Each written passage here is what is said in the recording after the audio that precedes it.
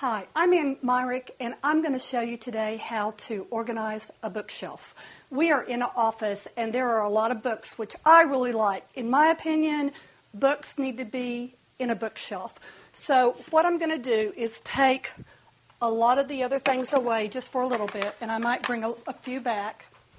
But several things that I really like to do with books, I like to bring them forward, and that makes the bookcase look a lot fuller. And I don't want every one of them to go down in size, but I do like to keep a little bit of consistency. So what I'm going to do first is bring these forward.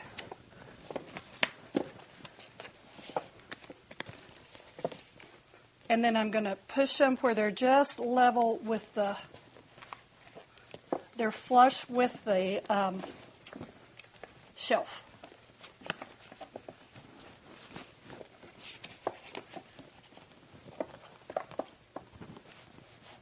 Okay, then I might take these out and just break up the books just by putting a colorful base, or if you have something that's special you just want to put right in. And then I'll go to the next one. And what I usually do is if I have an accessory here, then I'll start and put the books this way where it's just a contrast of books and then maybe an accessory to block it up.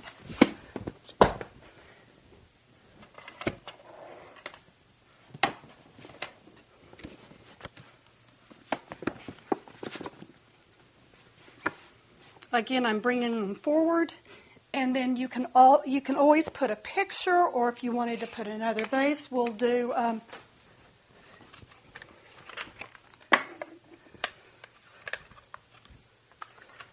many ways to do this, but really like having bookcases are better if they have a lot of weight on them, and if they have books.